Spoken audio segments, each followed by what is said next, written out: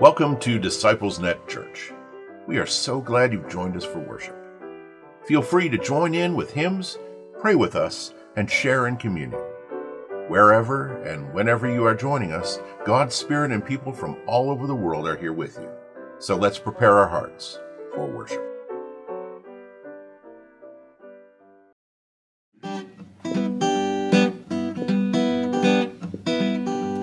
Over my head, I hear music in the air. Over my head, I hear music in the air. Over my head, I hear music in the air.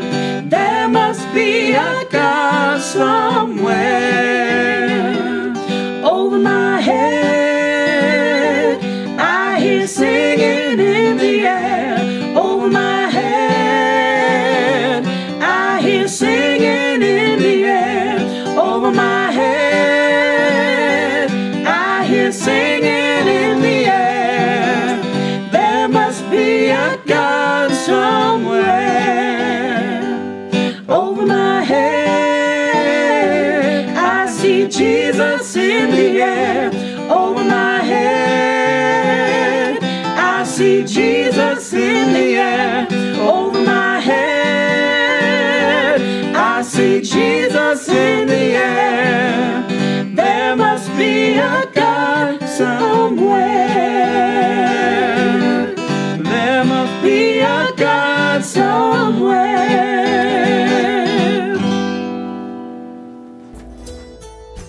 Will you join me now in a spirit of prayer?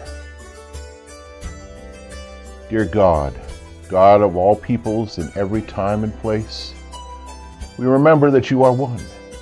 We ourselves struggle with working together and reaching out in love to each and every one. Help us to be more like you, seeing your image in each person we meet and seeing your creative hand in each and everything. We pray that you would open our eyes and our hearts to embrace the reality that your love knows no boundaries and that no one is outside of your gracious care. Work in us and in our actions so that they would truly show that we believe this.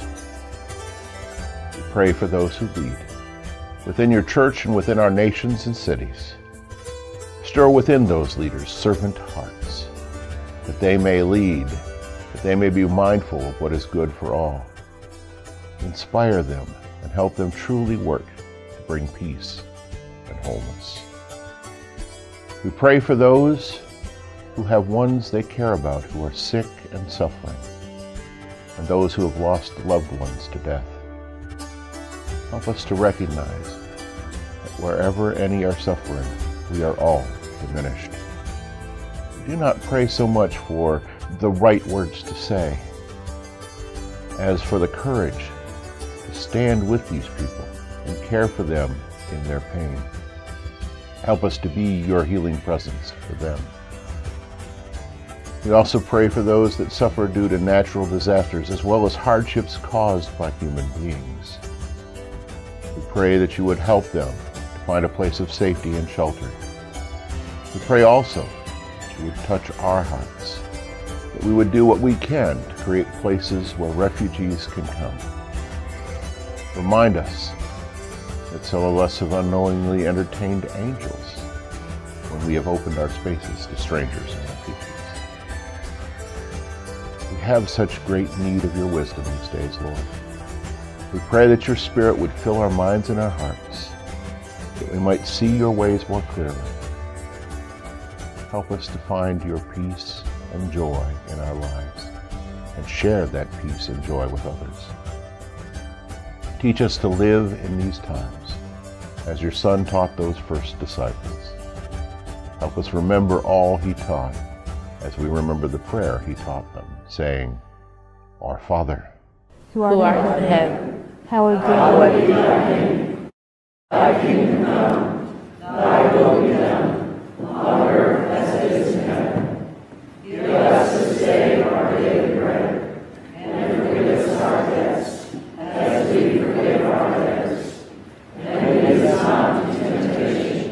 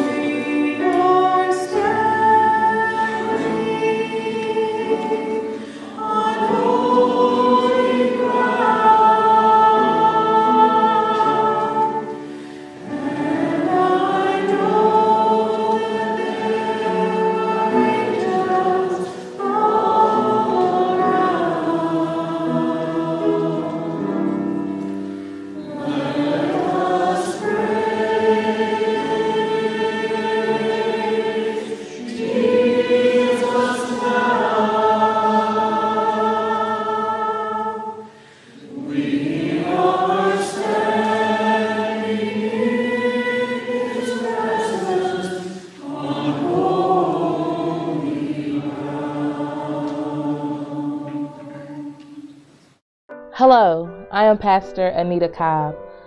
Won't you listen to the scriptures today? Our scripture for today is found in Psalm 98, and it reads, "Sing to the Lord a new song, for he has done marvelous things. His right hand and his holy arm have worked salvation for him. The Lord has made his salvation known and revealed his righteousness to the nations. He has remembered his love and his faithfulness to Israel. All the ends of the earth have seen the salvation of God. Shout for joy to the Lord, all the earth. Burst into jubilant song with music. Make music to the Lord with the harp and the sound of singing, with trumpets and the blast from the ram's horn. Shout to joy before the Lord our King. Let the sea resound and everything in it, the world and all who live in it. Let the rivers clap their hands. Let the mountains sing together for joy. Let them sing before the Lord, for he comes to judge the earth. He will judge the world with righteousness and the peoples with equity." The word of God for the people of God. Hi, I'm Pastor Carolynn, and I'm pleased to bring you the message today. Will you pray with me? Spirit of the living God, fall afresh on us. Spirit of the living God, fall afresh on us. Melt us, mold us, fill us, use us. Spirit of the living God, fall afresh on us. Amen. For years I worked with children, and a favorite game of toddlers is to act and sound like animals. Ask any small child, what noise does a dog make? How does a bird sound? And they will smile and laugh and join in the fun. And with a group of children, a chorus of animal noises will greet you. Our scripture today, Psalm 98, proclaims God is worthy of praise for the marvelous works of God, the righteousness of God, the justice of God, and the salvation of God. Each of us was created by God to be in relationship with God and with others, to love God and to share that love with all that we meet. And especially, and most importantly, we were created to sing the praises of Almighty God. And our scripture today teaches us that all of creation joins us in this song of praise. We see similar passages in other parts of the Bible. Isaiah 55 verse 12 says, "You will go out in joy and be led forth in peace. The mountains and the hills will burst into song before you, and all the trees of the field will clap their hands." Isn't that a wonderful image? Psalm 96 invites, "Let the sea roar and all that fills it. Let the field exult and everything in it. Then shall all the trees of the forest sing for joy before the Lord." Psalm 148 extends the invitation further to the sun and the moon and the shining stars, to the sea monsters, fire and hail, snow and frost, indeed to the wind and to the mountains and to the hills, to fruit trees and cedars, wild animals and livestock, creeping things and flying birds. In fact, the last great words of that ancient hymn book we call the Psalms, Psalm 150 says, "Let everything that breathes praise the Lord, praise the Lord." So perhaps it's perfectly sensible for nature to restore so much of our soul when we're out in nature, if we have that privilege. Because we can hear the wind howl, we can hear the trees whisper as the leaves move, we can hear the birds sing, and the frogs croak, and the crickets hum. We can hear nature singing their song of praise to God. I recently purchased a new clock, and it awakens me with sounds of nature rather than a screeching alarm. And I can't tell you what a pleasant start it is to each day. Although I did chuckle the morning that I had set it on rooster and I heard the cock crowing in the middle of the city where I live. Nature is constantly singing the praises of God. Lest you think this is just poetic license by the writers of the Old Testament, We see in the New Testament when Jesus travels to Jerusalem for the Passover, Gospel of Luke tells us, when he came near the place where the road goes down the Mount of Olives, the whole crowd of disciples began joyfully to praise God in loud voices for all the miracles they had seen. Blessed is the King who comes in the name of the Lord, peace in heaven and glory in the highest. Now some of the Pharisees in the crowd said to Jesus, Teacher, rebuke your disciples. And Jesus said, I tell you, if they keep quiet, the stones would shout out. So the message in Scripture is clear. All of creation was created to praise the Creator. It's in our very DNA, the structure of our beings. It's why and how we were created by the Creator. So let us sing our praises to God. But if we are to be honest creatures of God, we also have to recognize that sometimes it's easy to sing our praises to God. And sometimes it's not so easy. But Scripture advises that we are to sing praises to God in all circumstances of life. At times, I struggle to sing my praises to God. I have trouble joining in the song with all of creation. Have you ever had days or times like that? I remember a time about 15 years ago when my siblings and I and our cousins lost our parents. We lost our aunts and uncles. We lost our godparents. We lost everyone in the generation above us in a very short time span. And I was struggling to catch my breath. We barely had time to grieve one person before we heard about the loss of another. And in 3.5 years, we lost over 36 relatives. I got to the point where I was afraid to answer the phone for fear of more bad news. And I felt as if I were treading water, barely able to keep my head above the surface. It was enough just to get from day to day, and I was struggling to pray to God, let alone sing praises to God. Sometimes worship left me weepy.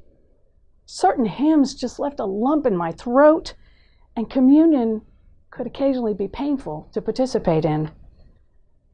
So I had difficulty singing my praises to God. I was just trying to survive, get through each day, go to work, get done what I needed to get done.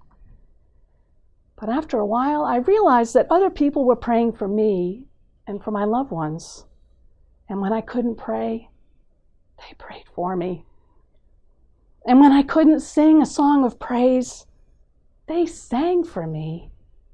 And when everyday life was a challenge, others encouraged me and gave me tangible messages of support. I would receive a card or a hot meal or a shoulder to cry on, a phone call when I needed it, just the right scripture that I needed for my comfort for the day. And I needed those prayers and bits of encouragement for longer than I could have imagined to move through my period of grief. And I'm not sure how I would have made it through without those encouragements. It took time for me to move to a different place, for me to feel gratitude and extend myself to others who were in need, who are around me. Community, it is so important. Community. Whether online or in person, on the phone or over email, sometimes we just need one another. Have you ever noticed in Scripture that the praise of God does not happen in isolation? It happens in community, even in nature. The ocean, along with the birds of the sky, the mountains, along with the trees. Creation sings the praises of God in community. Community is what helps us to rejoin the song with all of creation in praising God. Community is what can help us through to survive another week, another day, perhaps another hour when praise is difficult. Do you know someone who is struggling? Is there a word of encouragement you can offer that person? Are there prayers that you can give? Perhaps someone you know has trouble singing God's praises right now. Perhaps you can hum the tune and offer a hand. Offer a word of encouragement, a gesture of hope. After all, we're all in this together, and you will need encouragement one day if you are not the one who is in need of encouragement right now. Perhaps you are the one who's struggling right now. Have you let anyone else know about your struggle? Ask God to give you the strength to speak about your troubles to others, and especially to God. If you can, perhaps you can try the things that I tried to help me get through my period of grief. Try to listen to the birds and the trees and the wind. And when I was hurting and I couldn't get outside, I searched the internet for sounds of birds and the ocean waves and rain and rustling leaves. Just hearing those sounds of nature brought me some peace. Perhaps I needed to hear the songs of praise again. And perhaps hearing those sounds of nature brought me back in touch with that tune that's encoded in my very DNA. Sometimes I would search for videos of children laughing. That was usually quite effective in helping me to get through the next hour, the next day.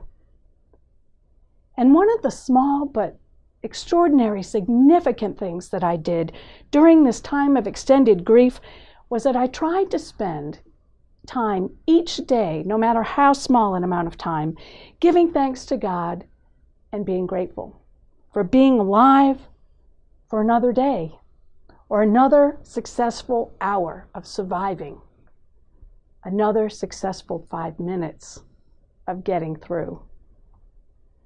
For any small pleasure that I might have had, a glimpse of blue sky, the laughter of a friend, a good meal. Over time, my sense of gratitude grew and my heartache eased. And it really helped me to remember that God knows our hearts, even our unspoken prayers. And that the song of praise to God goes on even when we are having difficulty singing along.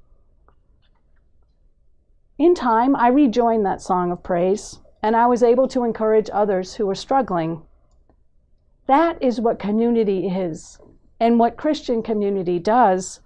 It mourns, it celebrates, it gives thanks and encourages, it offers thanks to God. It sings the praises of Almighty God. Won't you join in the song of creation? As the psalmist says, "Sing to the Lord a new song, for he has done marvelous things.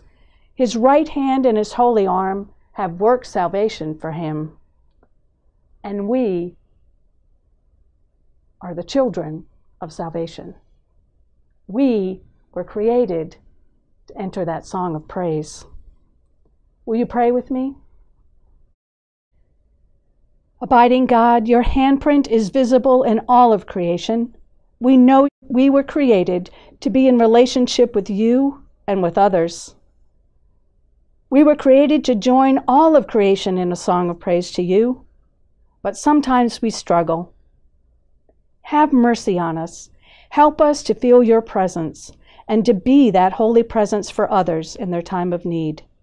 Help our community to be a place of healing and comfort, and help each of us to reach out to others in your name. Bring us all to a place of gratitude so that we can join in the eternal song. Amen.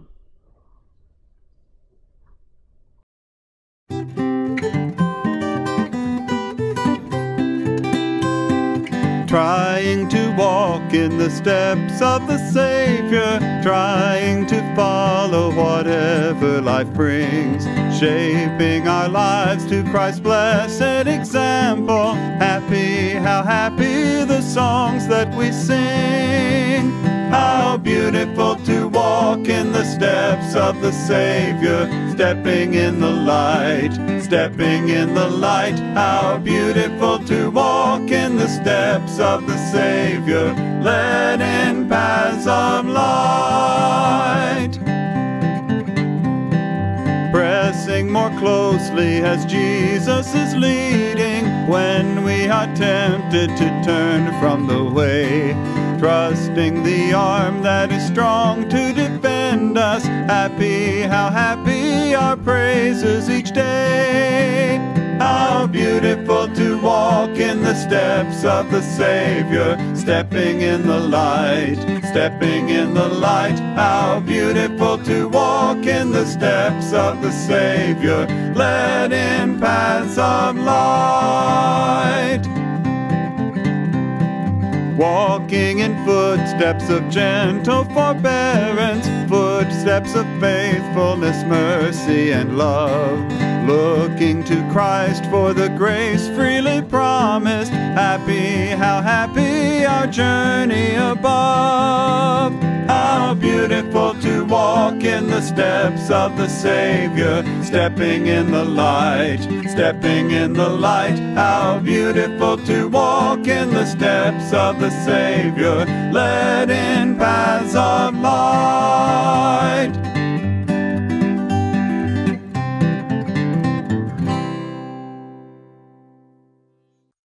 Today we are reminded that the Bible calls us to shout for joy. And sometimes when we come to this table, we come with hearts full of joy and happy to share our joy with everyone.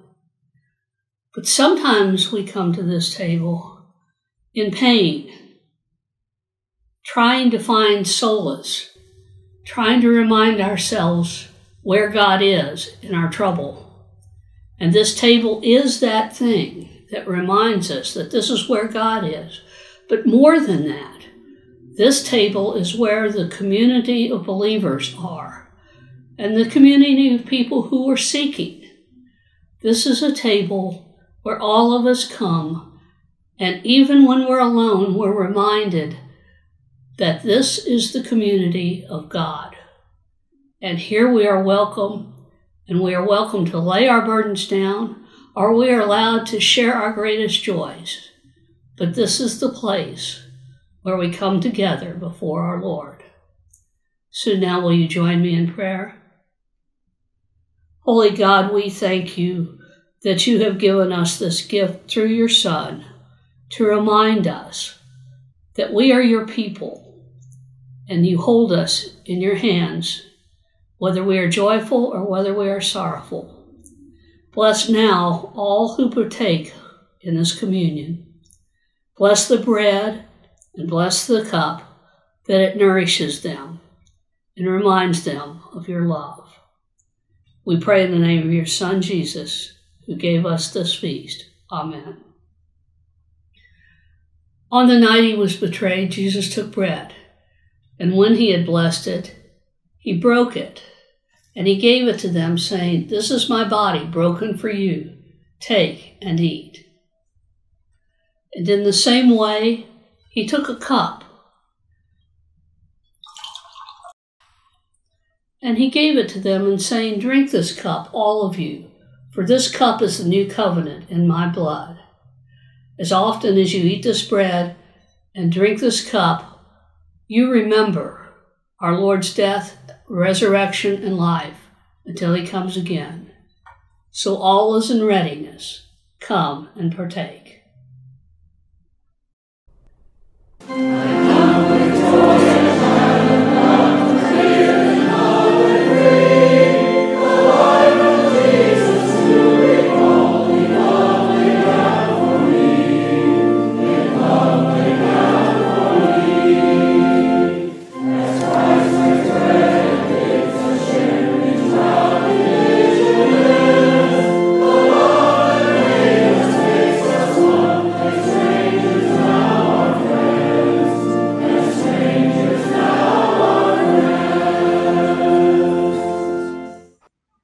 To the Creator of all that is seen and unseen, who placed a song of praise within our very being and gave us hearts to reach out to others into community. Be with us in our joys and our sorrows. Embolden us to sing your praises now and forevermore. Amen.